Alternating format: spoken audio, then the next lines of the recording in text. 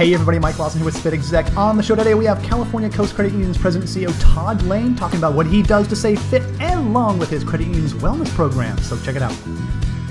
What do you, let's get right to it. What do you do to stay in shape and to stay fit and stay in good health here? A little bit of everything, Mike. I actually run a bit, not quite as much as I used to, but do some running, and sometimes it's on a treadmill, sometimes it's out on the street, sometimes it's on the beach. So I like to run and to do a bit of walking as well. My wife will go walking with me. Sometimes she runs with me. Mm-hmm. And of course I have a new baby, so we push him in the bob in the stroller, which is an extra bit of work. I also surf a bit, not as much as I used to, Mike, but I like to surf, like to get in the ocean. We're blessed to live here in San Diego, and the beaches are very close to my home and the office, and so I get out in the water, surf. We've started stand-up paddleboarding, done that for the past couple of years. My wife and I do that together on the coast. That's a lot of fun. You get in a little exercise there, not quite as much as surfing, body surfing, that sort of thing. But every opportunity I get, I like to stay active. I never take the elevator here at work, as an example. I'm always taking the stairs. It's only 4 flights, but hey, that's a few calories that I can burn, and it allows me to pretty much eat whatever I want to eat. I think people living in the Midwest and the Northeast are cringing right now at all the beach talk and all the Pacific Ocean talk. Like, wait a minute, you get to do that every day. My gosh, how cool is that? Yeah, it's great, and we probably don't use it enough. But yeah, every opportunity we're at the beach, almost every weekend for sure, and then sometimes during the week. Mike, I actually used to, there was a time, not so much anymore, I used to load my surfboard in my car, and before I would go home from work every day, I would hit the beach for an hour or two, and sometimes there would be great waves and you'd get to surf. Other times there was nothing there, but it was great. It's great for your mental health just to get out in the water and even sit there at times. There's something about the water, no matter whether it's the ocean or a swimming pool or anything like that. Once you get in there and you get out, there's just something so refreshing and just kind of washes all the troubles away, so to speak, and it's just really cool that you get to do that type of stuff. Anybody for that matter. Yeah, it's great. You can decompress in the water. For some reason, it's much quicker than rushing home and dealing with all the issues at home, which we all do. Of course. But yeah, I enjoy it. And again, we're so close to the beach. It's something we need to take advantage. And we hike too. That's another thing. There's lots of mountains in the area, hills. And so we'll go hiking, do short hikes. And my son is now about 25 pounds, and he's about 10 months old. And so now I have a 25-pound weight that I'm carrying while we're doing these things. And so that's a little bit of exercise. There you go. Excellent. Okay, now you're doing a whole lot of stuff. You're getting plenty of rest and the diet and all that type. How does it benefit your job every day? Because you're a busy guy. Yeah, well, it's kind of what we just talked about. For me, it's my mental health. It keeps me sane. I need to stay active, and I have a lot of energy at work. And I think when I work out, when I exercise, I have that much more energy. And so, for me, it's the mental health and just keeping that energy level very, very high. We have a great organization here, great credit union, great staff. We have a lot of folks into wellness, and it's not just a Southern California thing. It's really the culture here at our organization. I should tell you, one day, because I talked a little bit about my eating habits, I think exercise and staying active allows you to eat a lot of the things that perhaps you wouldn't normally eat. But I'll tell you a story. One day I was running late. My schedule was jam-packed, and we had these vending machines in our lunchroom, and of course there's the typical frozen burrito in there that you microwave, and I was running to get one of those. And one of our employees, and it could have been one of hundreds, caught me actually buying this frozen burrito out of the machine, and she stopped me and she said, "You cannot eat that. I'm not going to let you eat that for lunch." And I said, "Look, I've already paid for it." And she said, "Do not put that in the microwave. I'm going to run to the business next door, which actually has a cafeteria, and you're going to eat a turkey sandwich on wheat." And I said, "I can't have you do that." And then I went off and started chomping away on my frozen burrito in my office, and lo and behold, she shows up with a turkey sandwich on wheat bread with sprouts and the whole bit. And I think that was just for me, that was a great reminder that I need to stay away from those things. And you need people around you that are committed to, you know, health and exercise, and we certainly have that here, so it makes it easy for me. Yeah, that was one of my questions later on, is like, what accountability mechanisms do you have to keep you fit, keep you consistent, keep you on a good diet, keep you well rested, keep you exercising? Yeah, I think it's the people around you is a big part of it. If you're in, you know, a healthy atmosphere where people are committed to it, and certainly my wife is. She surfs. She does all of the same activities that I do. Oh, awesome. In fact, she does more than I do. She does these spin classes, which I'm really not into. But so we kind of, I think surrounding yourself with the right people that do these sort of things is very important. And then you always need to think about, what's your why? We ask ourselves that here as part of our wellness program. What's your why? And for me, again, it's my energy and my mental health. That's my why.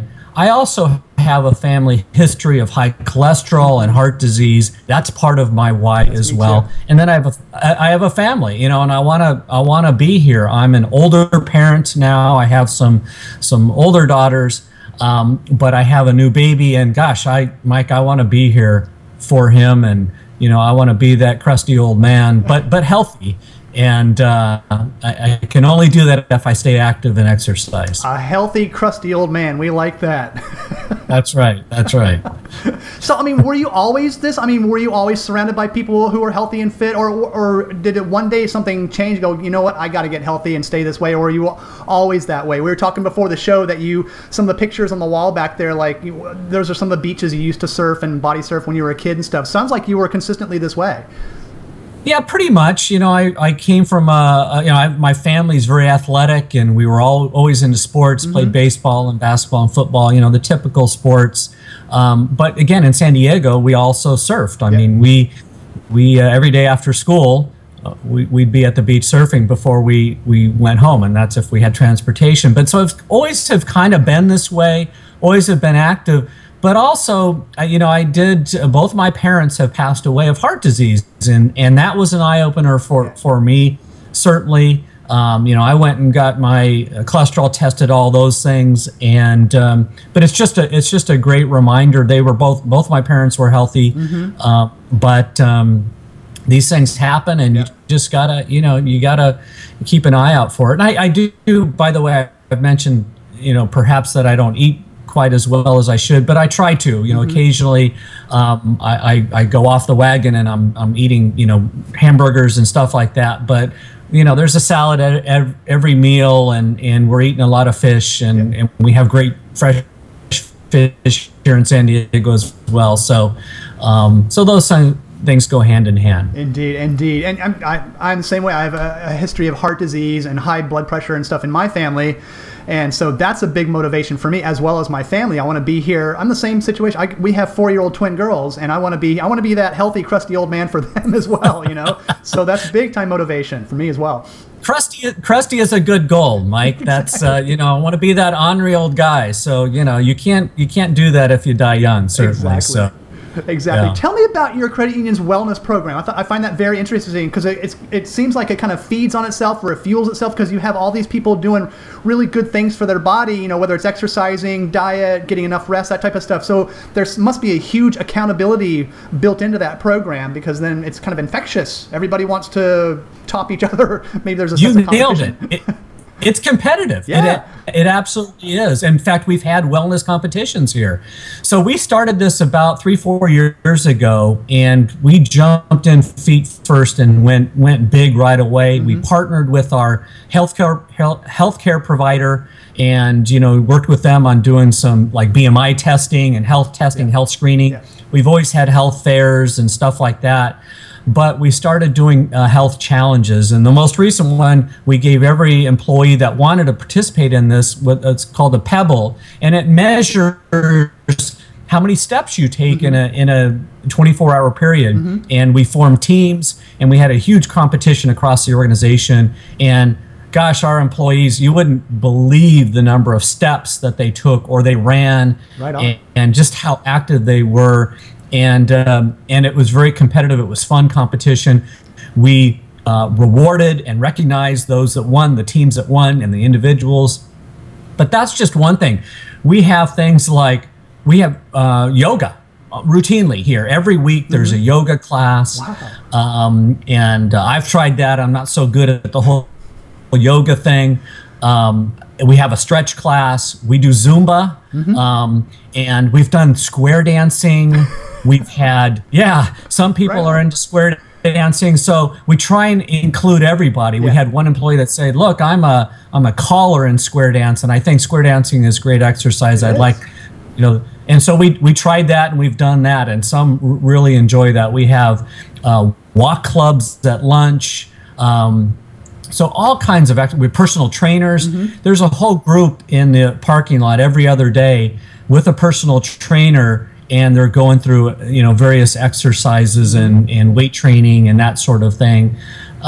So we're doing a lot of things, and then we work on the food side. We have salad days here, and so everybody's committed to eating a salad for lunch that particular day. And they bring in the makings for a salad, and then the credit union purchases the rest of the stuff.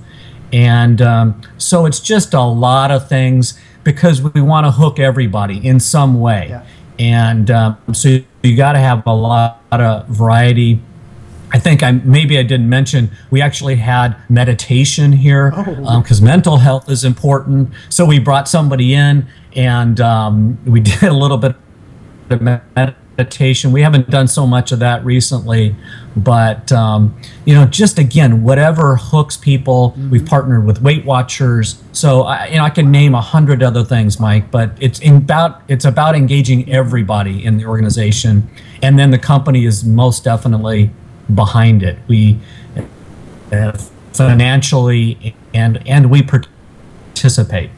Well, I mean, that must do wonders for company morale, company productivity, just punctuality, all this. It must be, the benefits just must be off the chart with doing all these things for your employees. That's an awesome thing. Not every company does. I mean, there's a lot out there that do this.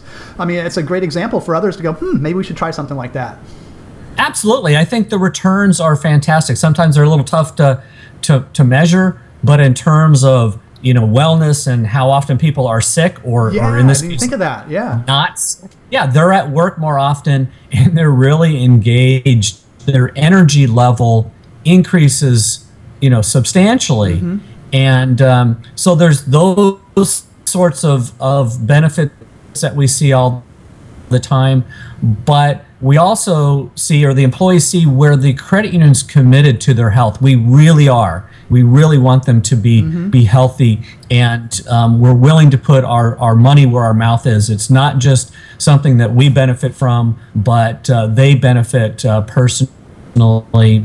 And we've done stand-up paddleboarding things on the weekend in the bay, and you'll have 20 employees out there learning stand-up paddleboarding, and they can bring their families. And so it's about engaging them. Something that I'm very proud of, we started a smoking cessation program. We had a few smokers here at the credit union, and I'm happy to report that they've stopped and quit, and we paid for that. So it's just all about their health, and it's really the right thing to do. Indeed. I mean, you sound like you're going to be the healthiest credit union in San Diego, if not the nation. So well done. I don't know about that, but we're on our way. You're on your way. Hey, to wrap up here, Todd, I mean, what advice do you have for others out there who may be stuck in a rut and in this area of being fit and diet and want to get ahead in their career? I mean, what advice do you have for somebody out there who wants to like take that next step in their career, but maybe the fitness thing may help them get there? What do you say to those folks?